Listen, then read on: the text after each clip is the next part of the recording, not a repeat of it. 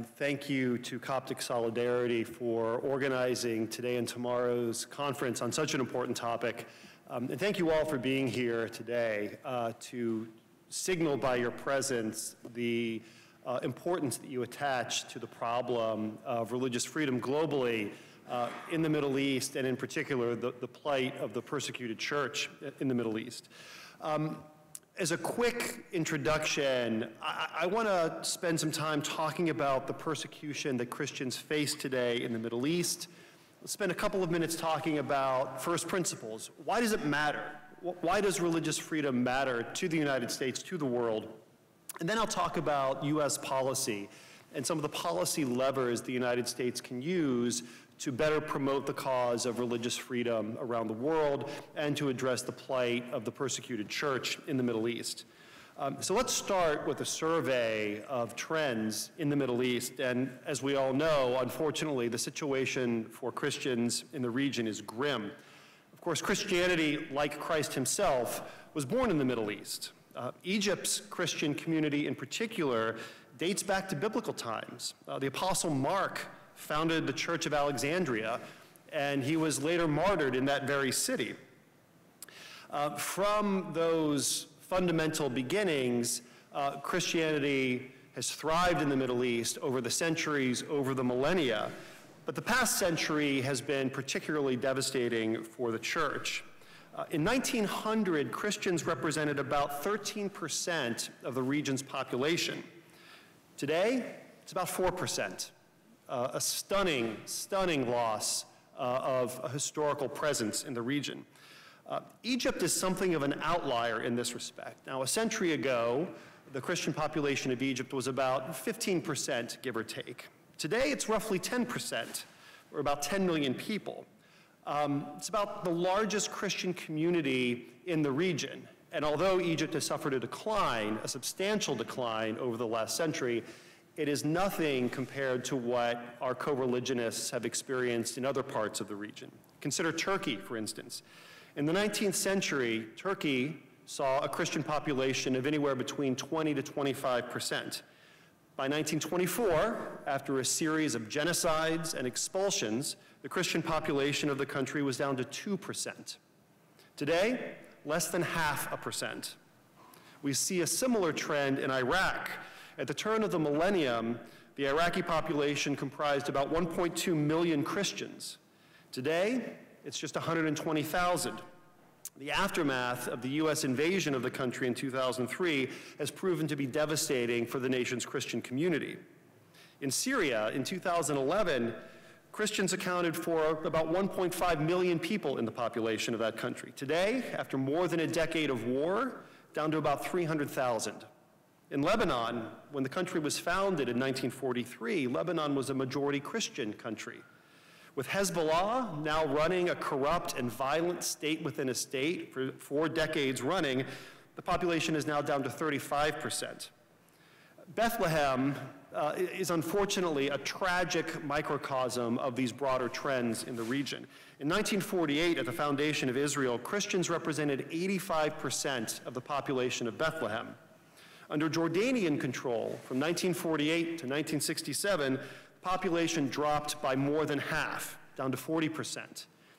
Rebounded a bit under Israeli control from 1967 to 1995. You saw the numbers inch up to about 65% of the population. But today, after 3 decades of the Palestinian Authority calling the shots in Bethlehem, 12%. So what's going on here? What accounts for these dramatic declines in long-standing Christian presence in the Middle East? It's very simple. Christians are voting with their feet. After enduring violence and persecution over the years, they have decided to flee their ancestral homelands for new homes that are more hospitable to those of the Christian faith, new homes that reflect and value religious pluralism and religious tolerance and religious diversity. Now, in some cases, we've seen local governments actively persecute Christians. In other cases, it's private actors that are responsible for the persecution, and the government officials are simply turning a blind eye. Either they lack the capability or they lack the intent to protect their Christian population from private violence. But ultimately, that's a distinction without a difference. Let's be clear, whether a government is engaging in persecution itself or tolerating it, that government is responsible for the harms that befall a religious minority, and it must be held to account for failing to protect its population. We'll come back to that a little bit later. I've been throwing some numbers at you, but of course, numbers only tell part of the story of the lived experience of religious minorities in the Middle East. So let's talk a bit about some examples of some of the persecution, some of the forms of persecution that Christians face around the region today. They face prosecution in criminal court for professing their faith. They faced biased courts, biased other tribunals. They face official discrimination from government offices and government officials. They face the prospect of forced conversions, and of course, the nonstop threat of terrorist attack and other forms of sectarian violence that local governments either cannot or will not stop. Unfortunately, our brothers and sisters in Egypt are all too familiar with all of these forms of discrimination, persecution, and violence. Terrorism is perhaps the best known example of these trends. Let's go back to New Year's Day in 2011. A bombing of a church in Alexandria killed 23 people. On Palm Sunday in 2017, ISIS terrorists killed dozens in coordinated church bombings in Tanta and Alexandria. In 2017, in May of that year, ISIS gunmen were responsible for killing 28 pilgrims on the way to a monastery in Minya. The next year, in November of 2018, 7 people were killed in a similar attack in the same place. In all, it's estimated that since 2015, ISIS has been responsible for killing at least 150 Egyptian Christians. Terrorism and sectarian violence are only the tip of the iceberg, and just beneath the waterline, there are plenty of other forms of discrimination, plenty of other forms of persecution that Christians and other religious minorities endure. Activists have been a particular target for persecution. Patrick Zaki, a man I'm sure is known to many in this room, was sentenced to 3 years in jail for speaking out about the plight of Copts in Egypt. Now, he eventually received a presidential pardon, in part after intervention from many officials in the United States government, executive branch and legislative branch alike, and we rightly celebrate the just outcome in that case. But it never should have come to that. It shouldn't take a presidential pardon to ensure that the rights of free speech and freedom of expression are protected. And it's also a much bigger problem than one person. Other activists in the country and around the region, unfortunately, have not been so lucky. Christians in Egypt, Christians around the region also face the problem of biased courts and biased tribunals and other decision-making bodies.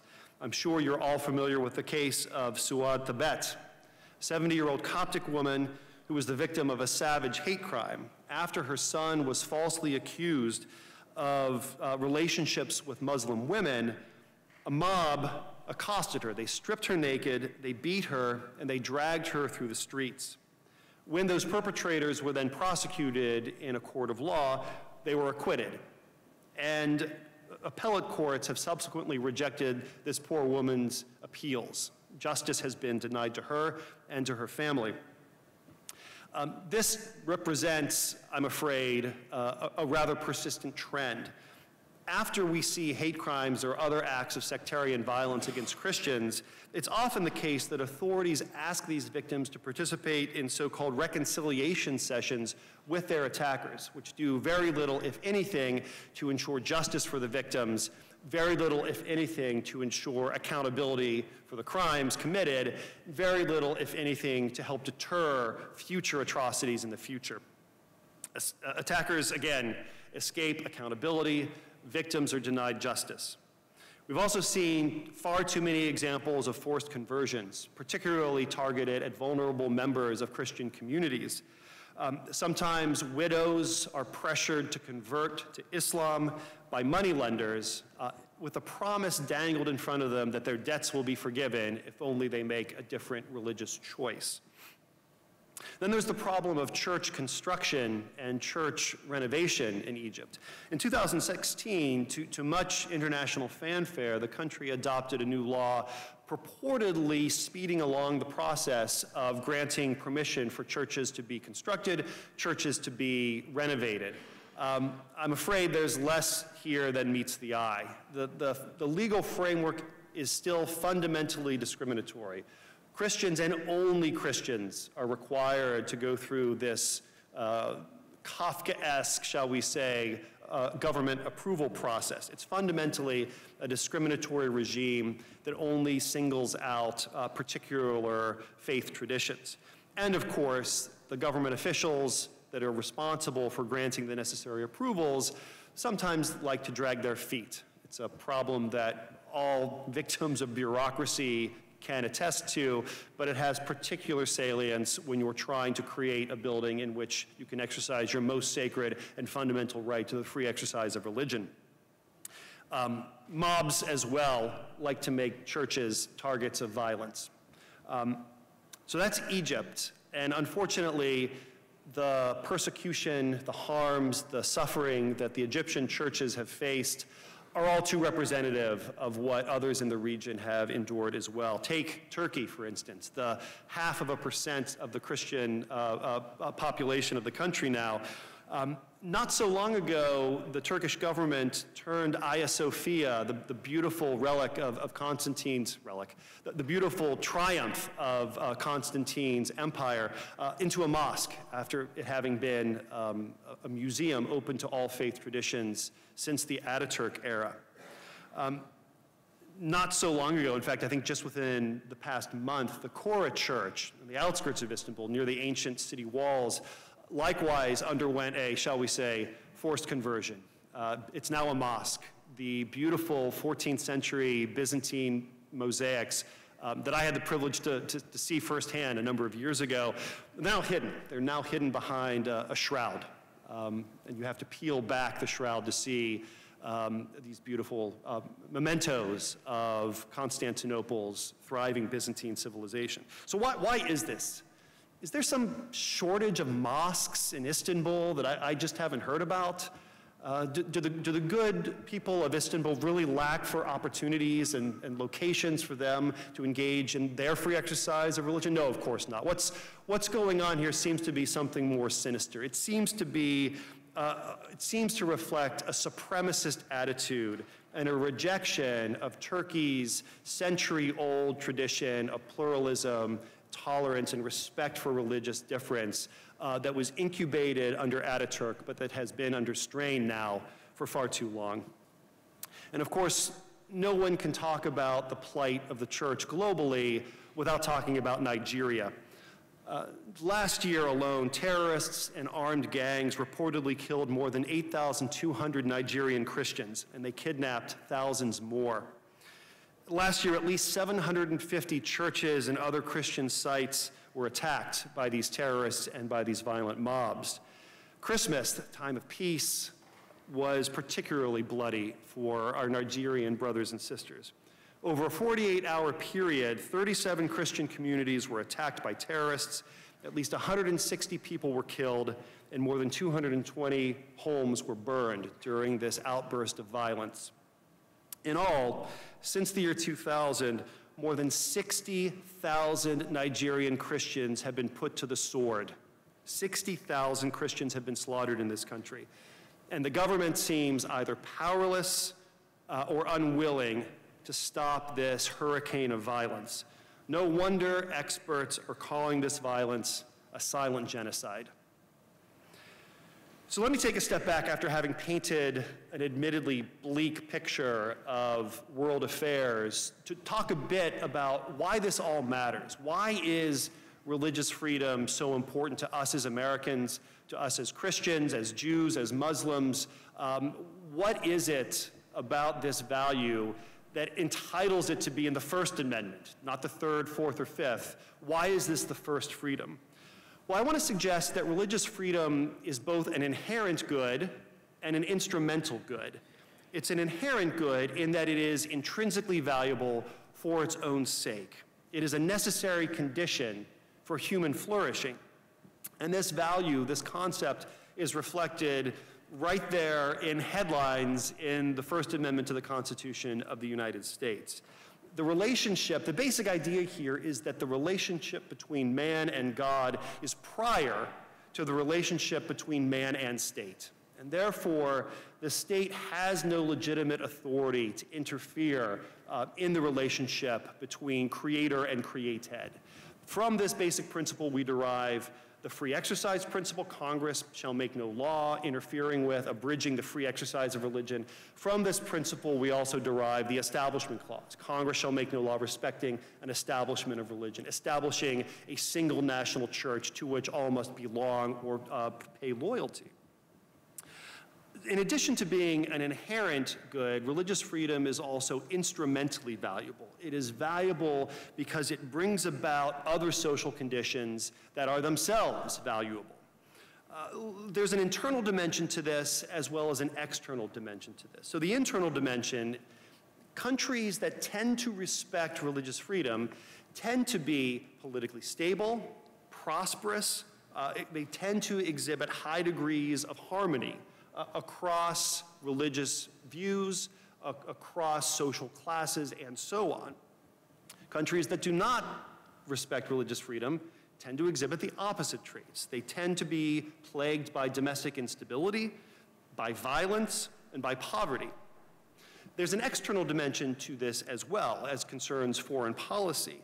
Countries that tend to respect religious freedom, like the United States, other Western democracies, they're not typically at war with their neighbors. They enjoy good relations with their neighbors. They don't fight wars of conquest. They're comfortable with the status quo in the international order. The same cannot be said for countries that represent the world's worst violators of religious freedom. These countries tend to be revanchist. They tend to seek to upend the international order with its protection for basic human rights. And they represent often, very often, security threats to their neighbors and to others they see as adversaries.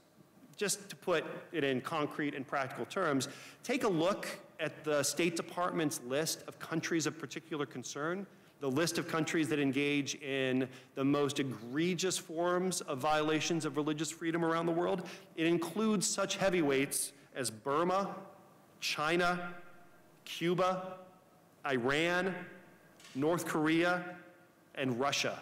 Are you seeing a trend here? Does anybody want to live in Iran? If you live next to North Korea, do you feel secure? Absolutely not. And I don't think that it's a coincidence that violations, systemic violations of religious freedom and these domestic and external problems are completely unrelated to one another. So, what can we do about it?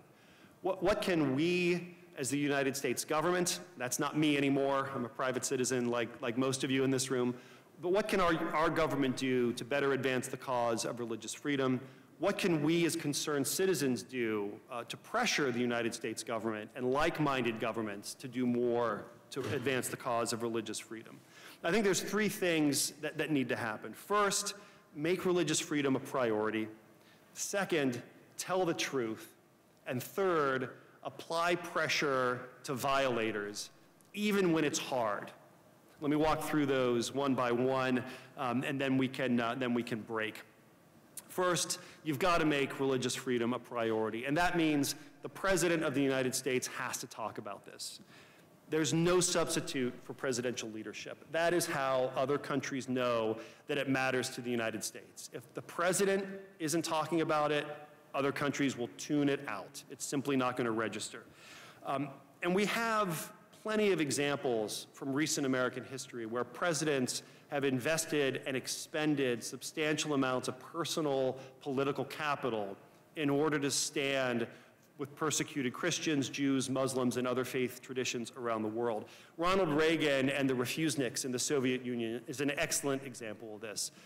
Ronald Reagan consistently lobbied Soviet leadership, consistently spoke out in public about the plight of Soviet Jews who sought the opportunity to emigrate to Israel to escape the stifling restrictions on their faith in the Soviet Empire, and was ultimately successful in delivering good outcomes for so many. Why was he successful? Because it mattered to him, and because he talked about it, and because he was willing to impose costs on adversary states like the Soviet Union in order to obtain those outcomes. We'll talk about those costs a bit more in just a second.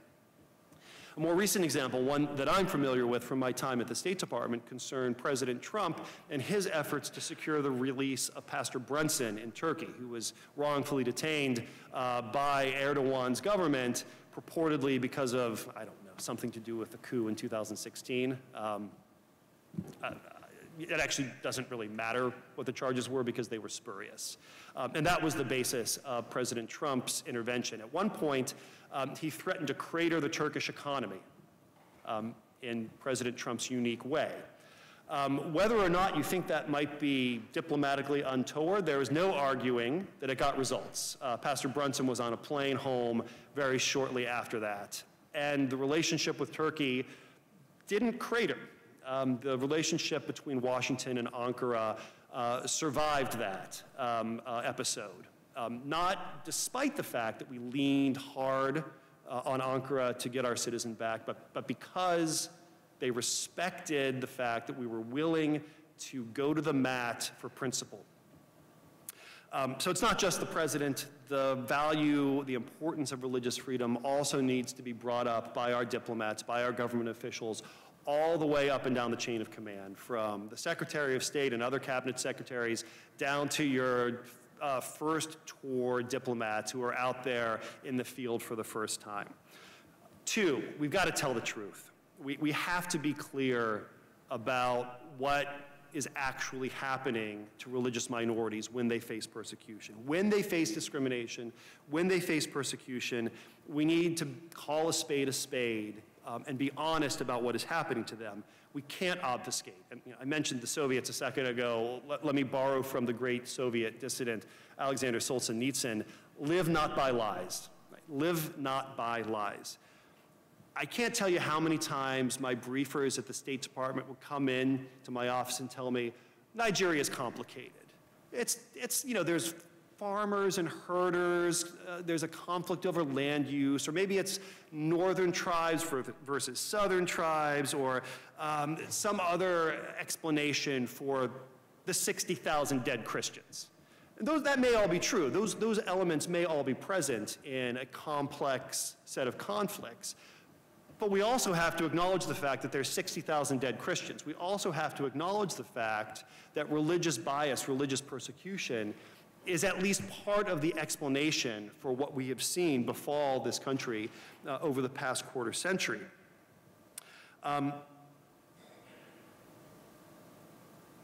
Obfuscation, not telling the truth, gives comfort to those who are doing the persecution, and it demoralizes those who are being persecuted. We got to put an end to that. And then third and finally, the last policy response I want to talk about is applying pressure to countries that are violating religious freedom, even when it's hard, even when it's our allies that are doing it. There's no shortage of tools that State Department officials, Treasury Department officials, and others could use. I don't want to bore you with a policy white paper, so I'll just hit the wave tops here.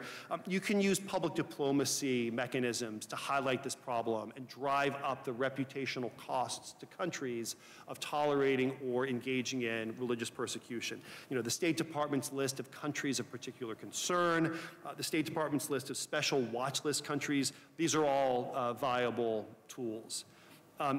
Next rung up the escalation ladder are U.S. sanctions authorities. You could use the Global Magnitsky Act to impose economic sanctions on bad actors who are violating religious freedom, freeze them out of the international financial system, deny them access to the U.S. banking system, deny them access to the U.S. dollar. I can't tell you how powerful these tools are. When I was at State and the Chinese Communist Party forcibly absorbed Hong Kong, albeit without firing a shot, we responded by putting Hong Kong's chief executive on the U.S. sanctions list. She got paid in cash after that. Banks wouldn't touch her. That's how powerful these economic sanctions are, and we need to make more robust use of them to address the plight of religious freedom violations. You can also use visa bans to prevent responsible officials from traveling to the United States. If you're going to violate the conscience rights of your religious minorities, you're not coming to New York to go shopping on Fifth Avenue. Simple message. Further up the escalation ladder, you can use foreign assistance funding. You can restrict foreign assistance funding. You can restrict security assistance to countries that do not have tolerable records, acceptable records when it comes to international religious freedom. If a government is not responsive to the concerns the United States has addressed, the response is simple. Instead of funding the government, we fund NGOs. We'll send the money to NGOs that are working to advance the rights and interests of religious minorities in those countries. Frankly, we should be doing more of that anyway. So this won't be easy. It should be easy, but it won't be easy. I can already hear the inevitable objections coming from the diplomatic corps. There's always a good reason not to take action. Well, the timing isn't right. There's an election coming up in the country, and we don't want to destabilize their domestic politics, and this would look bad for the prime minister, who's been a key ally of the United States, and the Russians are nosing around the country, and the Chinese are too, and we don't want to drive this country into the arms of our adversaries. All those things may be true, but look, either religious freedom is a priority or it's not. And if it's not, stop acting like it is and take that message to the voters so we can hold you accountable. Last word, it's easy, or at least, again, should be easy to impose costs on nation-state adversaries like China, like Russia, like Iran, that are the worst of the worst when it comes to violating religious freedom. We've got to call them out, but I got to tell you, it's just as important for us to call out our friends, our allies, our partners. That's how you know that this issue matters. If the United States is willing to put at risk key relationships, to risk friction or worse in key relationships in order to vindicate the rights of the persecuted church, persecuted Christians, Muslims, Jews, or other faith traditions. And I can also tell you, the doom and gloom predictions about how bad things are going to get if the United States says, please stop killing 60,000 Christians, the doom and gloom scenarios are never going to play out in the worst case scenarios predicted by US government officials. We're the United States. We have so much to offer the world. The world wants to do business with us. They want our technology. They want our investment. They want our military protection. There's a lot we can offer. They need us more than we need them in almost every single case you can think of. We can afford to act like a superpower because we are a superpower. We can afford to put religious freedom and other issues on the table and make other countries live up to our standards rather than apologizing for the First Amendment and hoping these problems go away. Thank you all for being here. Thank you for your commitment to this important issue. And I appreciate the time to speak with you. Thank you.